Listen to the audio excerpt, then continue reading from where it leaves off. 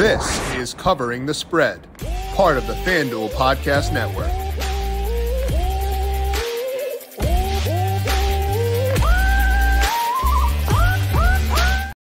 The bracket is now set for Euro 2024, and the round of 16 is just around the corner, so it's now time to dive in and break down top bets across the round of 16. To do that for today, we got Austan Cass on the show. He'll join us to break down implications of the brackets and futures he likes and his bets of the round of 16. Then I'll talk NASCAR in Nashville later on. This is Covering the Spread right here on the FanDuel Podcast Network and FanDuel Research. My name is Jim Sonis. I am a managing editor of digital media for FanDuel Research, joined here as mentioned by Austan Cass. You can find him on Twitter at Austan Cass. Find his great work over at FanDuel Research as well. Austan, pleasure to have you back on the show for today. How you doing?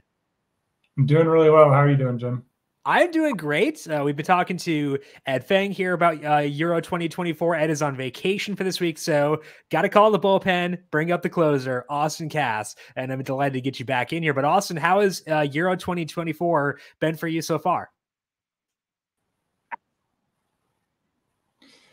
Yeah, it's been good. Yeah, so I'm partial to club soccer, but it's just nice to have some soccer going on this summer. Have you been watching Copa America as well? Because I feel like just like a loaded soccer calendar right now. Go ahead. I'm sorry. Have you been watching Copa America as well? I have, yeah. It's soccer's basically been on all day at my house each day, which, I'm not sure how my wife feels about it, but me and the kids have loved it. Well, that's good to hear. Well, we're going to talk about some plenty of soccer for today, focusing on that round of 16 Euro 2024, letting you know takeaways from the bracket, who got bumped up or bumped down, aka as a hint, it's not good for my futures that I've got out there. We'll talk about that and round of 16 bets that Austan likes in just 1 second, followed by NASCAR in Nashville. But first, a reminder to make sure you're subscribed to the Covering the Spread podcast feed wherever you get your podcast. Tomorrow, we're going to talk to Austin Swaim about UFC 303's favorite bets across the next pay-per-view matchup. I will talk about that tomorrow. Break down the main events and much more to get you ready for that. To get that at and all of our shows as they are posted, make sure you're subscribed to Covering the Spread wherever you get your podcasts. And if you like what you hear, leave us a 5-star rating and review as well. The dog days are here, and the coolest place to get in on the MLB action is FanDuel, America's #1 sportsbook, because this summer, FanDuel is hooking up all customers with a boost or a bonus every day. That's right. There is something for everyone every day, all summer long. You can score bigger winnings in any inning with a profit boost, snag bonus bets for home runs every Tuesday, or even beat the heat with no sweat bets. So head over to FanDuel and start making the most of your summer. FanDuel, official sports betting partner of Major League Baseball. Must be 18 plus in DC and 21 plus in present in select states. Opt-in required. Wager requirements apply. Bonuses awarded as non-withdrawable bonus bets or profit boost tokens.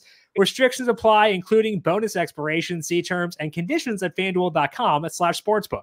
Gambling problem? Call 1-800-GAMBLER or visit FanDuel.com/RG in Colorado, DC, Iowa, Kentucky, Michigan, New Jersey, North Carolina, Ohio, Pennsylvania, Illinois, Tennessee, Vermont, Virginia, and Wyoming. Call 1-800-NEXT-STEP or text NEXT STEP to 53342 in Arizona, 1-888-789-7777, or visit ccpg.org/chat in Connecticut, 1-800-9-WITH-IT in Indiana, 1-800-522-4700 visit ksgamblinghelp.com in Kansas, 1-877-770-STOP in Louisiana. Visit mdgamblinghelp.org in Maryland, 1-800-GAMBLER.net in West Virginia, 1-800-522. Oopsies, forgot to cross that one off. Hope is here. Visit gamblinghelplinema.org or call 800-327-5050 for 24/7 support in Massachusetts, or call 1-877-HOPE-NY or text HOPE-NY in New York. Now, Austan, we'll talk the round of 16 specifically here in just 1 second. But first, group play is completed. We got to see each team out there for 3 separate matches. What were your biggest takeaways from what you saw in the group stage of Euro 2024? So for me personally, it's just really been staggering, the difference in like the level of play between this tournament and top club soccer, especially attacking wise, like passing sequences, like team cohesion and attack. It's just been a lot lower than top club soccer. think the best examples have been France, England, Belgium. France and England especially, they're two of the top teams in the tournament, two of the betting favorites coming in, loaded with attacking talent. England has 2.2 expected goals so far, according to FBref's XG model. France's XG numbers are better, but they have 2 goals through 3 matches, and the goals were an own goal and a penalty. So just overall, the top sides, they've struggled to look as smooth and as potent as what we see from club sides, which makes sense given how little practice time international teams get together. But I think for me, over these next couple of weeks, I want to see, are some of these top teams going to improve as the tourney goes on and take it up a level now that the stakes are higher? I'm not sure, but that's kind of been my takeaway from the group stages so far.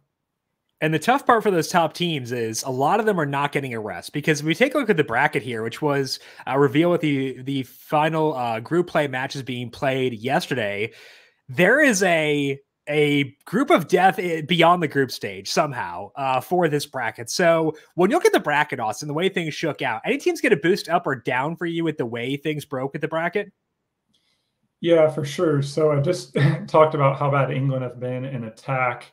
And someone out there might have looked up futures and saw that England's the tournament favorite right now. So what's this guy talking about? Well, they're 350 to win it all. Some of that has to do with the talent they have, and odds makers probably expecting them to figure it out at some point. But a big part of it is what side of the bracket they ended up on. They're on the much easier side. Germany, Spain, France, Belgium, and Portugal are all on one side, and England's on the other side. As a result, in the name the finalist markets on FanDuel Sportsbook, the 4 matchups with the shortest odds all feature England in the final. So the odds have clearly baked in England's draw here, and everyone else on that side of the draw got a big lift as well, especially the Netherlands. They're probably the 2 best teams on that side of the draw. And they haven't really been that impressive either, but they wouldn't run into England until the semis. So I think Netherlands and England are the 2 sides that got the biggest boost. And the tough part is, I was talking before about my futures bets. These are from when we had Ed Fang on the show, and he was talking about he liked Spain to win it all, 8-1. They've looked really good so far, and that's looked good so far. And also Jamal Musiala to win the Golden Boot, 46-1 at FanDuel Sportsbook. I got him at 80. And the problem is Spain and Germany would play each other in the round of 8. So boo-hoo for me. If they both advance, I guess it does ensure that one of them will be in the semi or in the round of 4 at least. So there is some benefit, but just a brutal draw for them. And as Austin said, that is why England is plus 350 at FanDuel Sportsbook. They are currently the betting favorites to win it all, followed by Spain at plus 390. Then France and Germany are both plus 550 right now, again at FanDuel Sportsbook. So looking at the futures market, Austin, any futures you want to snag before we get the round of 16 underway? So I'm very interested in the Golden Boot race. It's really wide open, like with a capital W. It's the leading goal scorer right now is Georgios Mikadudze, hopefully of Georgia. He has 3 goals. Georgia plays Spain next, so he might not score another goal. It's very open. A lot of the favorites coming in, Kane and Mbappe, have been pretty quiet so far. So one big game from anybody, even someone who has no goals right now, is going to really shake this up. So going back to what we just talked about with England and the Netherlands, I think there's a very good chance those 2 teams play in the semis. So I'm interested in their top attackers in this market, which are, I'll start with Harry Kane for England. He's plus 800. 1 goal, so he has a little ground to make up, but he can do that in a hurry. He takes penalties. And if they play at least 4 more matches, which is obviously a huge factor in this market, I think he's going to end up winning the Golden Boot. And he could have that one big game here in the round of 16 against Slovakia. England are minus 260 moneyline favorites. And part of me thinks they've taken so much negative criticism for how they've played that at some point the pendulum's going to swing and they're just going to put a hurting on somebody. And that might happen here in the round of 16. And if Kane got 2 goals or a hat trick, these odds would change drastically. It's a little bit of a similar story for Netherlands. They've got a friendly path and a nice round of 16 matchup against Romania. And then going by the odds, they're most likely to face Austria in the quarterfinals. Austria allowed 5.2 expected goals in the group stage, the 4th most of any team in the tournament. So for Netherlands, like Cody Gakpo, he's plus 1,400. And then Memphis Depay is plus 3,600. Gakpo's got 2 goals already, which is nice. So he's just 1 back. And then he's kind of the key cog, plays like a number 10 attacking midfield role for them. Memphis is at much longer odds, and he's got 1 goal and he starts at striker. I'm not sure who's going to take penalties between them. They haven't taken one in this tourney yet. In Euro qualifying, they each took 1 apiece. But if it's Memphis who takes them, the plus 36 odds are too long. So I think you can make a case for Kane, Gakpo, or Depay, and basically just banking on Netherlands and England to meet in the semifinals and one of them getting to the finals and getting 4 more games here. Going with the odds factor in that end, I think Memphis is my favorite one just because he's plus 3,600, which is so much longer than Gakpo's or Kane's. And I think there's a decent chance he's going to take penalties for him. Okay, so the 3 guys Austan likes in the golden boot market: Memphis to pay 36-1 for the Netherlands, also with the Netherlands. Cody Gakpo 14-1, and then Harry Kane 8-1. 1 goal thus far for Kane, but as Austan said, the path for him much better than the path for guys like Mbappe, Musiala, and Morata, who are looking pretty good, but in pretty tough situations overall for the way things broke with them on the draw. Let's take a look now at the round of 16 individual matches, Austan. When you look at those round of 16 matches, any traditional markets where you see value in this round? I actually see some value in the very first round of 16 match, which is Saturday at noon between Italy and Switzerland. I like Switzerland to win in regulation at plus 240. They'll also show their odds to qualify for the next round there, which factors in extra time or penalties, but I like them just to win in the 90 minutes plus the normal like stoppage time, the 5 or 6 minutes they have at the end. I think these sides are actually pretty evenly matched, so getting Switzerland at plus 240 is very appealing. Historically, Italy have a reputation of being able to grind out results and being very tough to knock out in these knockout rounds. It's mostly well-deserved, and they showed that in the last Euros when they lifted the trophy despite not playing particularly great. But they have not been very good so far this tourney. In their last match, they needed a late goal just to get out of the group phase. Actually have a negative expected goal differential. They've given up 3.5 XG and scored only 2.6. So their attack's been an issue. The defense hasn't been very good either. It's not a great combination. Switzerland can take advantage of it. Switzerland have a solid 4.0 XG so far through 3 matches. So I think some name brand recognition with Italy history might be factoring into this line a little too much. And I think you could actually make a case that Switzerland should be slight favorite here, which is what Massey Ratings has. Massey Ratings gives Switzerland 37% win odds compared to 33% for Italy. So all in all, I think Italy are a little bit overvalued. Switzerland are slightly undervalued. You could opt to play it safe and take Switzerland to advance at plus 122, which, as I said, includes them advancing in any manner, including extra time or penalties. But I prefer Switzerland to win at plus 240 in regulation.